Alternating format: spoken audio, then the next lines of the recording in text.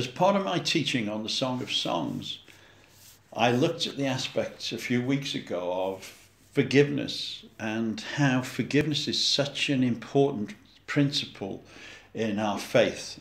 Forgiveness that we receive from the Lord in terms of our sin. When we come to repent and say sorry, he forgives us freely and willingly. And I looked also at the aspect of forgiveness between each other as believers and forgiving non-believers as well. And I examined the words of Yeshua in Matthew 18, which speaks very clearly about forgiveness and what God expects of us and what Yeshua actually expects of each other, of us as a believing community. At the same time, I'm looking at Holocaust again, because we're preparing for our memorial service on the 26th of January. Holocaust Memorial is actually the 27th of January, but we have our memorial service on a Sunday so that we can host our assembly members and members of Parliament who would be in Parliament on a Monday and can't make it on a Monday. So I'm preparing all that, and as part of that preparation, I'm reading or have read the book called The Sunflower, which was written by Simon Wiesenthal, who is a Holocaust survivor.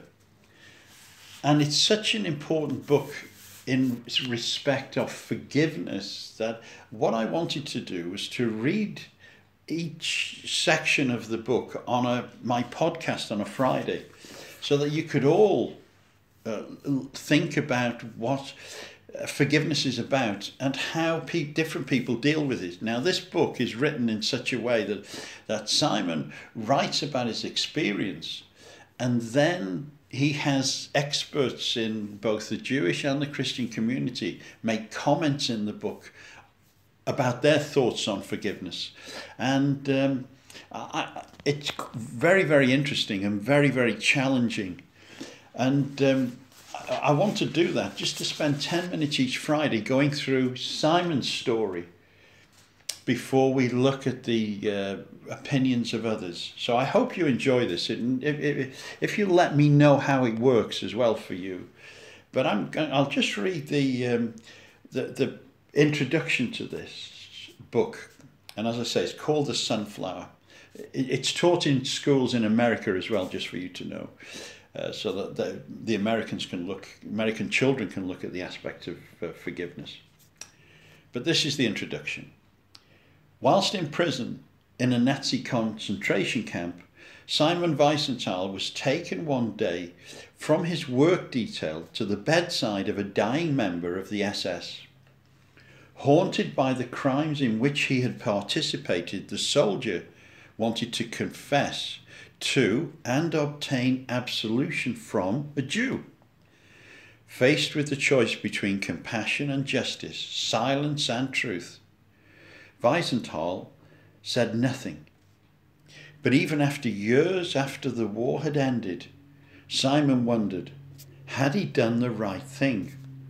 What would you have done if you'd have been in Simon's place? In this important book, 53 distinguished men and women respond to Simon Wiesenthal's questions.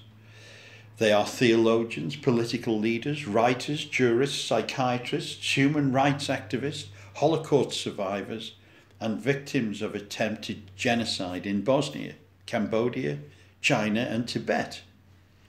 Their response, as varied as their experiences are of the world, remind us that Simon's questions are not limited to events of the past, often surprising and always thought-provoking.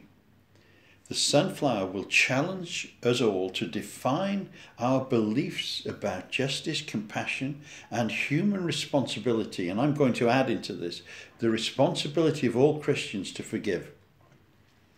Simon Wiesenthal has been honoured internationally for his work in identifying Nazi war criminals. The author of many books, including The Murderers Amongst Us and Justice Not Vengeance, he lives today. He's not alive, he's dead now, but he did live in Austria and produced this wonderful book, which is a challenge to us as we examine what it was like for him to be spoken to by a Nazi officer in such a way that this Nazi officer was asking him to forgive on behalf of the Jewish people. So let's start the chapters that Simon wrote. So chapter 1. What was it, Arthur said last night? I tried hard to remember. I knew it was very important. If only I were not so tired. I was standing on the parade ground where the prisoners were slowly assembling. They had just had their breakfast, a dark, bitter brew which the camp cooks had the nerve to call coffee.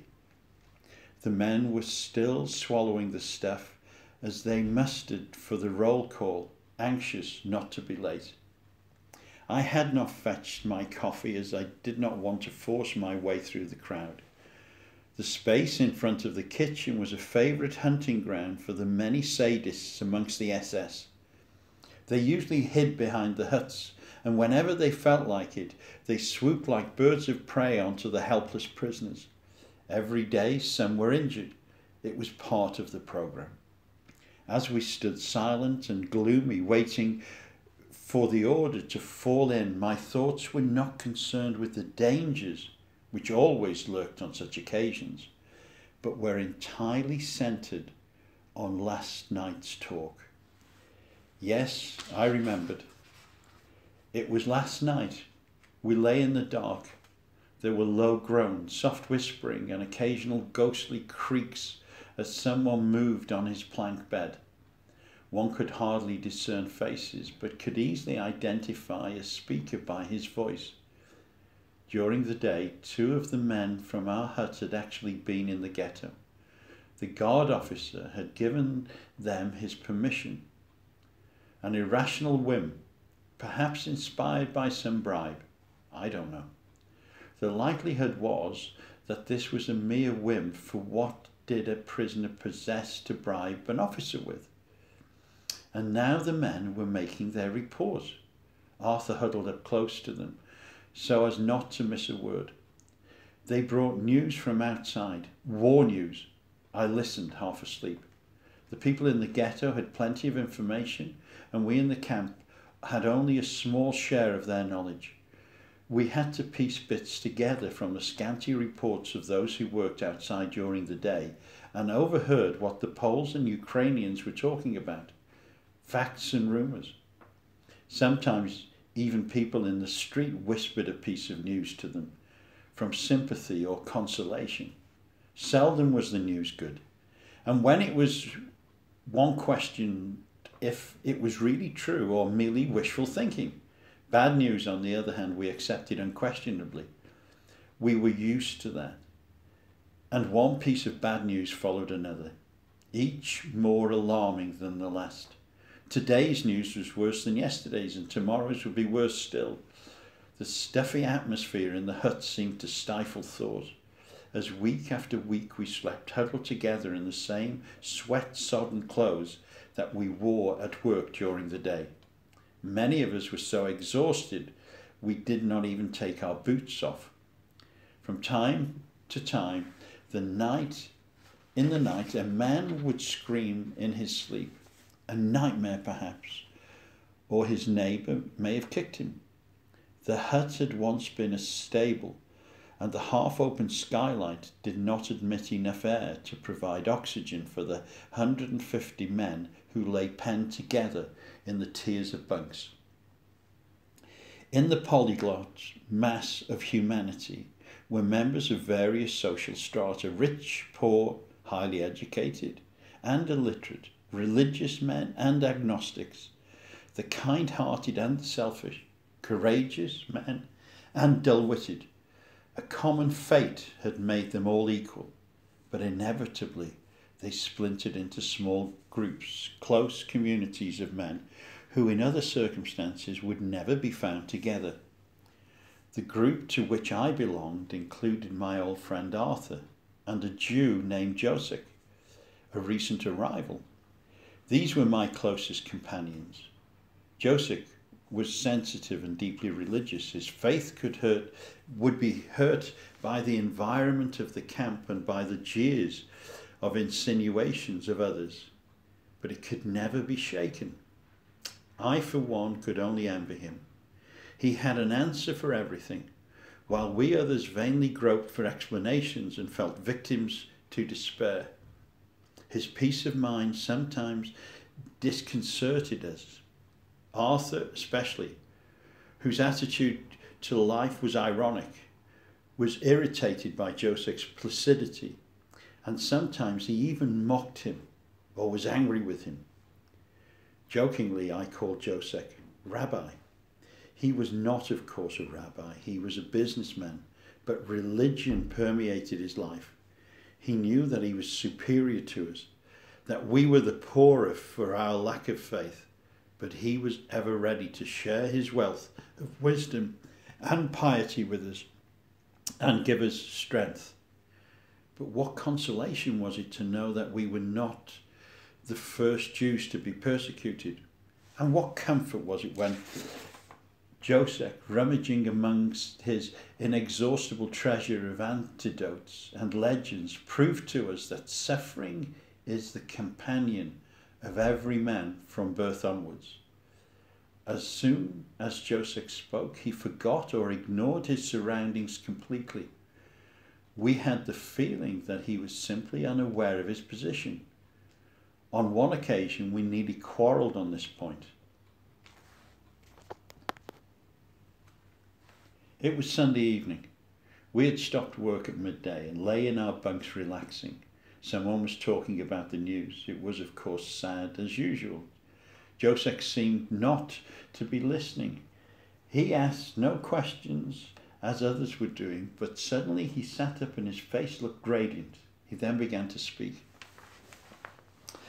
He said, "Our scholars say that at the creation of man, 4 angels stood as godparents.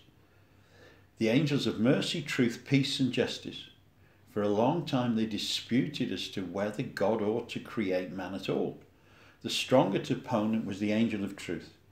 This angered God, and as a punishment he sent him into banishment on earth. But the other angels begged God to pardon him, and finally he listened to them and summoned the angel of truth back to heaven. The angel brought back a clod of earth which was soaked in his tears that he had shed on being banished from heaven. And from this clod of earth the Lord created man." Arthur the cynic was vexed and interrupted Joseph's discourse. "Joseph," he said, "I'm prepared to believe that God created a Jew out of this tear-soaked clod of earth. But do you expect me to believe he also made our camp commandant, Wilhouse, out of the same material?" "You are forgetting Cain," replied Joseph. "And you are forgetting where you are. Cain slew Abel in anger, but he never tortured him. Cain had a personal attachment to his brother, but we are strangers to our murderers." I saw at once that Joseph was deeply hurt, and to prevent a quarrel I joined in the conversation. "Arthur," I said, "you are forgetting the thousands of years of evolution that is known as progress." But both of them merely laughed bitterly. In times like these, such platitudes were meaningless. Arthur's question wasn't altogether justified. We were truly all made of the same stuff. If so, why were some murderers and others victims? Was there in fact a personal relationship between us, between the murderers and the victims, between our camp commandant, Wilhouse, and a tortured Jew? And last night I was lying in my bunk, half asleep. My back hurt, I felt dizzy, I listened to the voices which seemed to come from far away. I heard something about a piece of news from the BBC in London, or from Radio Moscow. Suddenly Arthur gripped my shoulder and shook me. "Simon, do you hear?" he cried. "Yes," I murmured, "I hear. I hope you're listening with your ears, for your eyes are half closed and you really must hear what the old woman said Which old woman? I asked. I thought you were talking about what you heard on the BBC. That was earlier. You must have dozed off. The old woman was saying, what could she have said? Does she know when we will get out of here, or when they are going to slaughter us? Nobody knows the answer to those questions. So I'll carry on reading next week. Shabbat Shalom, Mike Fryer.